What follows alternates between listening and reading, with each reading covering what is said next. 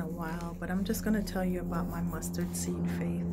I had a dream the other day when I was being fearful about the coronavirus and the fact that even the pollen gets in the house and it gets, my eyes itching and my throat scratching and me sneezing, wondering if that could be with the pollen. So I went to sleep and woke up with a dream of a mustard seed, and that mustard seed was a reminder to me. I went down to my cupboard and opened it and realized that I used to have faith the size of a mustard seed.